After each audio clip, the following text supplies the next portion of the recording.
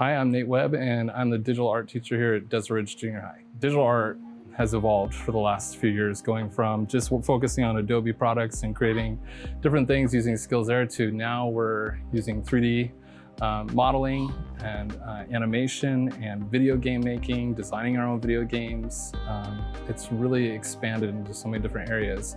And not only that, it's provided the chance for the kids to work collaboratively, be problem solvers, something an environment that any teacher would love to see, and it's generated by the kids, which is pretty unique. So with the grant, this whole place is going to change. It's going to provide stop motion, it's going to provide video editing, video creating with green screen, music. We're going to be able to create our own music, whether that's for movies, video games, or just in general. There's going to be so many avenues for these kids to be able to do things that would be usually at a college level. The thing that this environment provides is opportunity for kids to collaborate with each other that typically wouldn't happen outside of this classroom.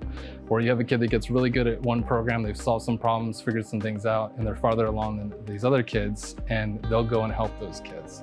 And they build this relationship that outside of the class would never happen. With this program, I'm hoping that not only will we provide opportunity in the high school and helping with all the different CTE programs, but also we'll step it up with ASU and Grand Canyon University and their programs. Having these kids do things that college kids are doing will hopefully push these kids in the older grades to see, what kind of things they can come up with too.